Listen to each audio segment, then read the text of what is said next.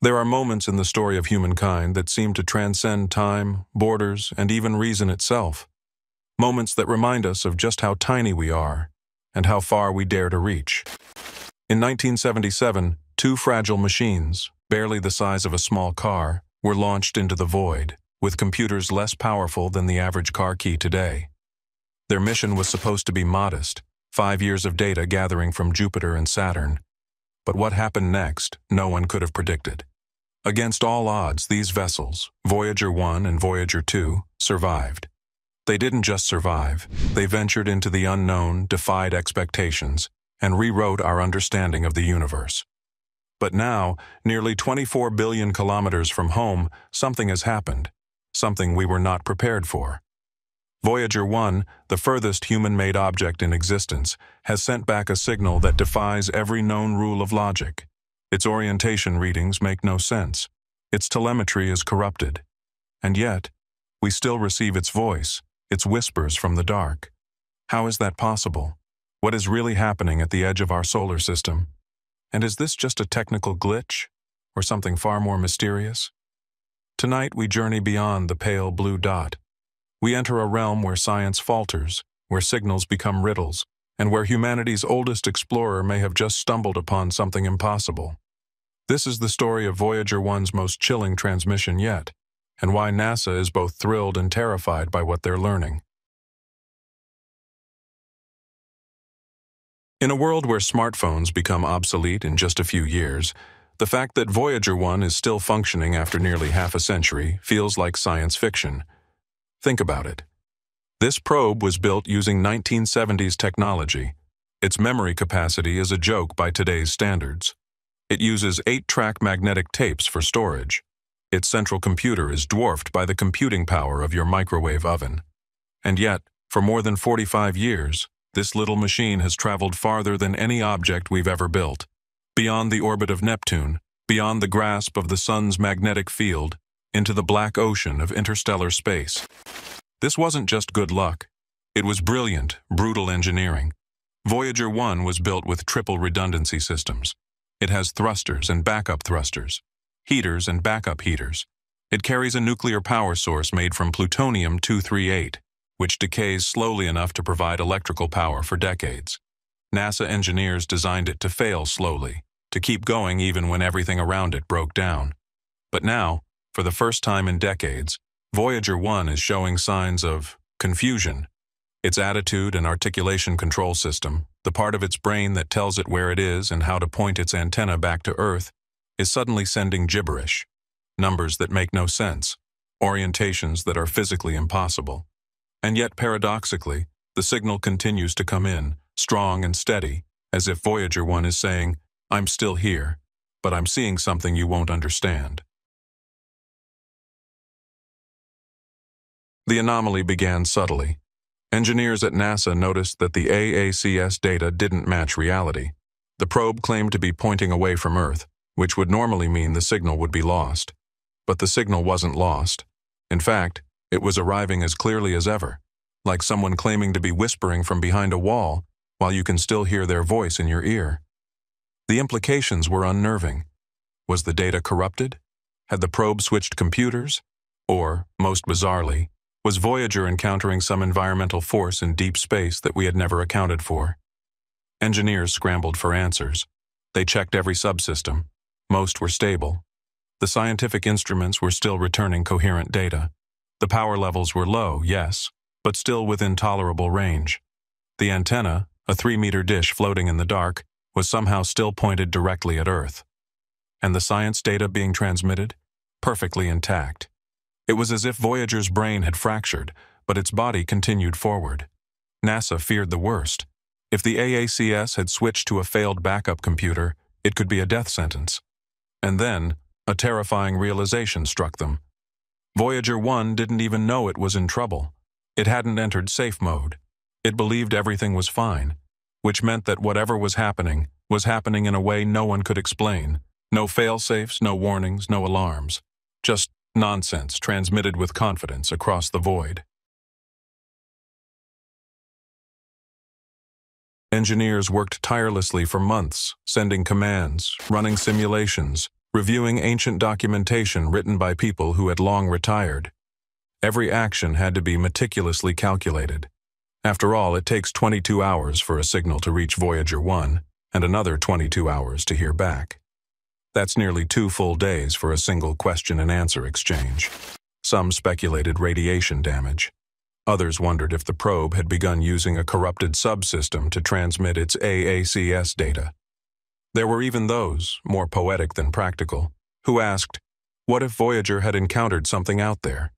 A magnetic distortion, a gravitational anomaly, a pocket of space that behaves unlike anything we've ever modeled. But eventually, a more grounded explanation emerged. The engineers discovered that Voyager 1 had indeed switched to an old, damaged computer system to send back orientation data, one that hadn't been used in decades and was never meant to function again. Why it did this, no one knows, but it did. And that decision corrupted the data it sent back. The fix? Instruct Voyager to use the correct, still functional computer system once more. It sounds simple, but getting a 46-year-old spacecraft, billions of kilometers away, to override its own autonomous logic and trust you again? That's an act of delicate persuasion only few engineers in history will ever know. But it worked. Voyager 1 slowly began to speak coherently once again. The ghost in the machine was silenced, or at least, it seemed that way. What Voyager 1 had encountered during this strange episode is still debated. Was it just a glitch? A random computational fluke? Or was it a symptom of something deeper, an invisible hand of physics we've yet to discover? After all, Voyager is not floating through empty space. It's navigating the interstellar medium, a chaotic soup of magnetic fields, cosmic radiation, and ancient remnants from stars long dead. Back in 2012, when Voyager 1 crossed the heliopause and officially entered interstellar space, it detected an 80-fold spike in plasma density. It felt the friction between solar winds and the interstellar medium. But curiously, it didn't register a change in magnetic orientation as scientists expected. This was strange. In fact, it was the opposite of what all models predicted. What kind of boundary is so turbulent that it changes density, but not magnetic structure? Now, as Voyager 1 continues through this volatile sea, many wonder if these inconsistencies are more than just data points. They may be warnings. Subtle signs that we are only beginning to understand the forces at play outside our sun's protective bubble. What if this wasn't a one-off error? What if the probe was reacting to something it couldn't describe, something that interfered with its perception of space itself? The truth is, we might never know. But one thing is certain, Voyager 1 is not alone out there, and it's not just the silence of space that's unnerving. It's the quiet, persistent signal from a machine that may have seen too much. After Voyager 1's glitch with the AACS was resolved, there was a brief moment of calm, almost a breath of relief among NASA's engineering teams. But that sense of victory would be short-lived, because not long after the spacecraft resumed normal communication, another critical subsystem began to falter. This time, it was the Flight Data Subsystem, or FDS. This is the part of the probe that handles all the science and engineering data before it's transmitted home. Without it, Voyager becomes blind and mute. No observations, no telemetry, no whispers from the stars. And just like before, the failure came quietly. In late 2023, the data stream turned to static. Not corrupted like the AACS readings. No, this was worse. It was empty, as if Voyager 1 had simply forgotten how to talk.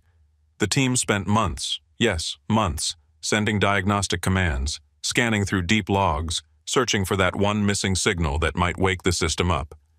Every step was slow and painful. Remember, every command takes nearly a full day to complete. One wrong move, one miscalculation, and you risk bricking the only link we have with the probe forever. It took until June 2024 for engineers to finally restore functionality to the FDS. But that victory only deepened the mystery. Why were these failures happening now, so close together? Voyager 1 had crossed into interstellar space in 2012. It had survived extreme radiation, temperature drops, and aging for over a decade past that point. But suddenly, nearly 47 years after launch, it was breaking down in odd and unpredictable ways. Not crashing, not burning out, but forgetting, confusing its systems, speaking gibberish, then going silent, and always doing so just when it seemed like it was trying to tell us something new. While all eyes were on Voyager 1's slow unraveling, a new crisis was unfolding with its twin, Voyager 2. In July 2023, during what should have been a routine maintenance command, engineers sent a signal instructing the probe to adjust its orientation by just 2 degrees. But in the void of interstellar space, 2 degrees is colossal. That tiny change caused Voyager 2's antenna to drift away from Earth's position. And just like that, contact was lost. No signal, no telemetry, no confirmation that the command had even been received. It was a silence that shook the Jet Propulsion Laboratory to its core. Voyager 2 was gone. The only hope was a gamble, an interstellar shout. Engineers used the massive Deep Space Network antenna in Canberra, Australia, to blast a powerful command in Voyager 2's direction, hoping against the odds that the probe's backup routines would receive it, process it, and respond. And then came the wait. 18 hours for the signal to reach Voyager, and another 18 hours for a response, if there would be one. 36 hours of silence. And then, ping, a tiny signal, weak but unmistakable. Voyager 2 had turned its antenna back to Earth.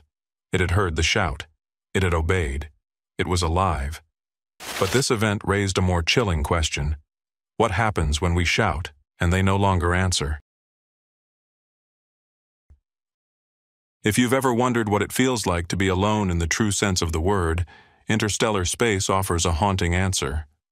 Out here, where the sun is barely a pinprick and the nearest stars are light years away, the environment is unlike anything Voyager encountered in the planetary realm. Temperatures plummet to near absolute zero. Cosmic rays bombard the probes relentlessly. The radiation is harsh, the vacuum is perfect, and the magnetic fields are warped and tangled.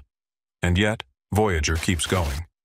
When NASA began shutting off heaters on the spacecraft to conserve power, most expected the sensitive instruments to die. One of the cosmic ray detectors was allowed to drop 70 degrees Celsius below its minimum operational temperature. But the result shocked everyone. The instrument kept working, without a hiccup. It was as if Voyager had adapted to the cold.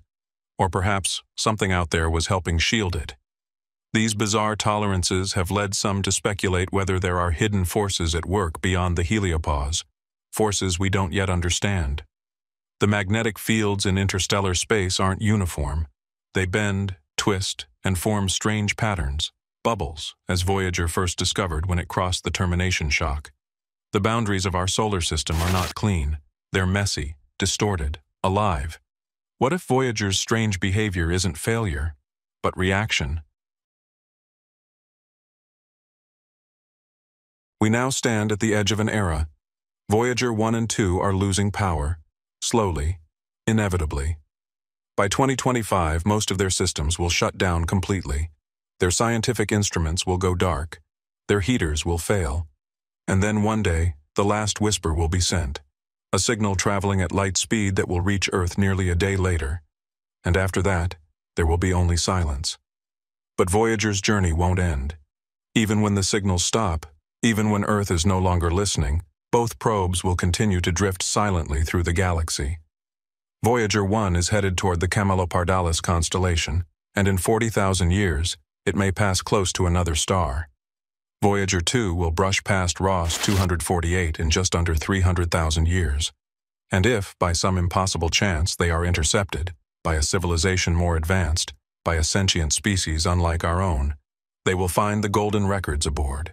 Messages in 55 languages, music, sounds of Earth, greetings from humanity, proof that we were here, that we dared to reach, that we sent out a voice into the dark, hoping someone, someday, might answer. One day, Voyager 1 will fall silent. There will be no explosion, no fire, no dramatic shutdown, just the quiet fading of a signal that has pulsed through the darkness for nearly half a century. A pulse that began in the age of disco and Cold War, that crossed planets, outlived its creators, and traveled farther than any human artifact ever has, or likely ever will. When that day comes, We won't know exactly when the last word was spoken. We'll only know that it didn't come again. But that's the beauty and tragedy of Voyager. It was never about just gathering data. It was about sending a part of ourselves into the unknown, a message, a mirror, a hope. And now, as Voyager 1 reaches realms no mind can truly imagine, its transmissions are no longer just signals. They're echoes of what we once believed possible. They are the final lines of a poem written by engineers, dreamers, scientists, and believers. A poem floating through eternity in search of a reader. We may never know what truly caused that impossible encounter, whether it was simply a machine's last gasp, or something far stranger, an unseen force, a new frontier in physics, or perhaps even a faint whisper from another intelligence watching us back. But one thing is certain. Voyager's mission is no longer about where it's going. It's about what it's become, a monument to human curiosity, perseverance, and wonder. If this journey through the stars moved you even half as much as it moved us, don't let it end here. Subscribe now and turn on notifications, because what's out there is far from over. In fact, we're just getting started. And tell me in the comments, what do you believe Voyager really encountered? A glitch, a new law of nature, or something we were never meant to find? Until next time, keep watching the stars, because one day they might just watch back.